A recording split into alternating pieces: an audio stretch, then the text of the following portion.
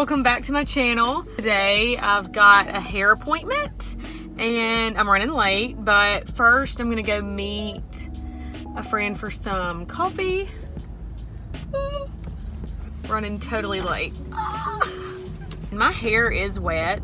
I was running so behind, but I always like to have it washed and cleaned before I go get it done. I don't want like dirty hair. I don't even know if it matters, but like slopped my makeup on this morning. Like threw it on my face. I woke up at 8 thinking I would have plenty of time, but I think I took like an hour-long shower, it feels like, and then when I got out I was running like a crazy person.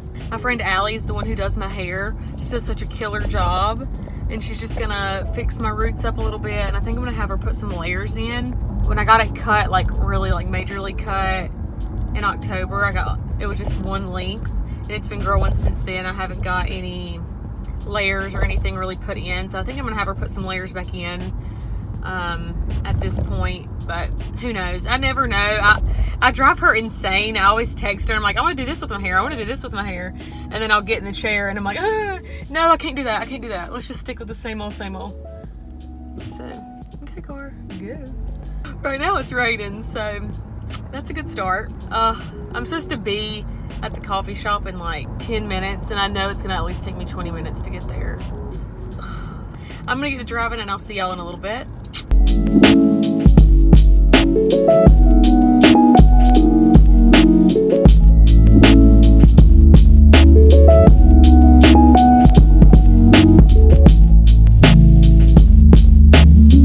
The Discover one?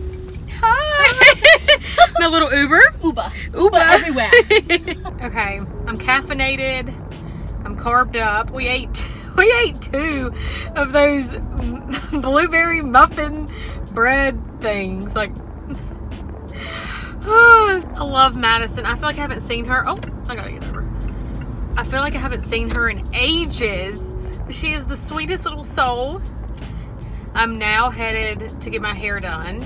My hair is still wet, so hopefully it'll dry before I get there. But did anyone else watch The Bachelorette last night and just feel like, I feel like I was cheated on too.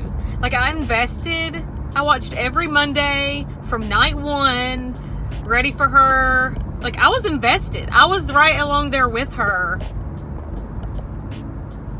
to find her a husband, find her a man, find her somebody, and then she gets all the way to the end.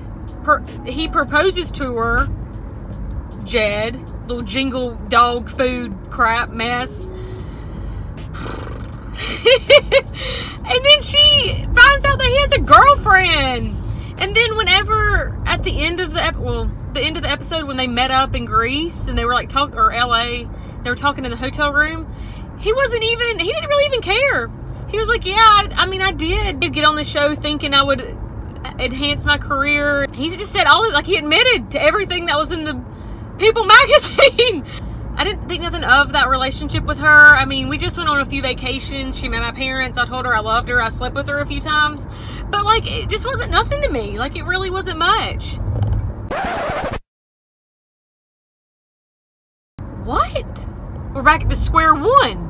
Before the show and after the show, she's in the same spot. I feel so bad for her. But Tyler, that if they get together, that will be a very good thing. But was I the only one last night? Y'all should go rewatch it. But whenever Hannah was all giddy and smiling and saying how, like, I'm single and he's attractive, Tyler didn't seem that enthusiastic. Or was it just me?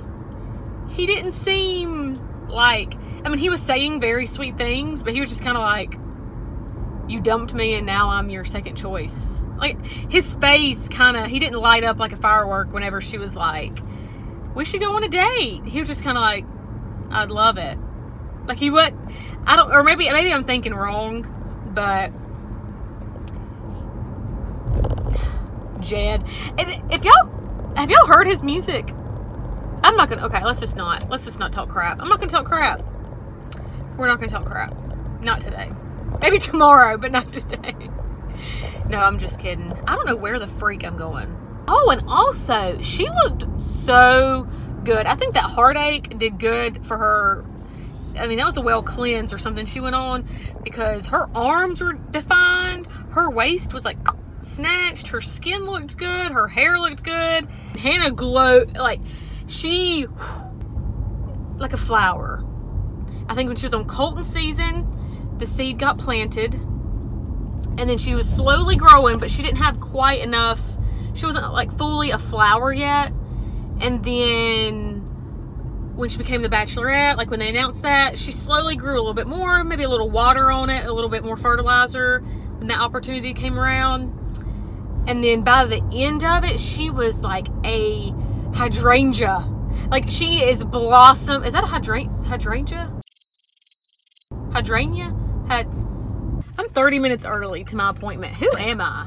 Who have I turned into? What is this? Pretty good. Pretty good. So I'm gonna kill like 10 more minutes, then I'll go in. Let's do what's on the radio. Noggin loose. It's okay, he already in my DM.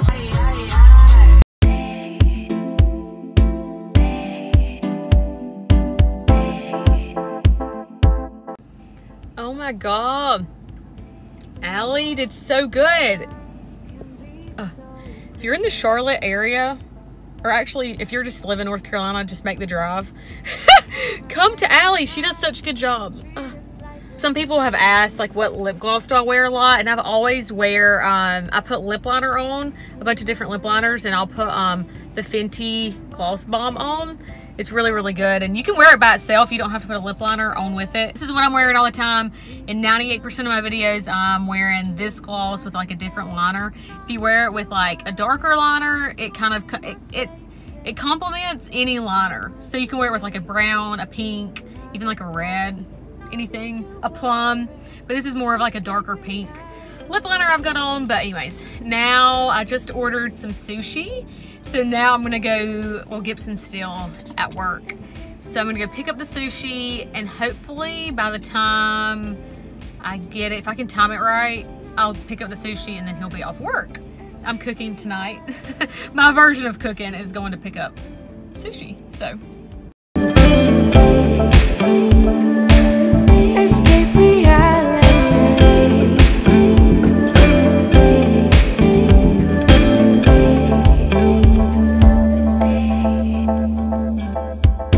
Oh, we can take this world by storm.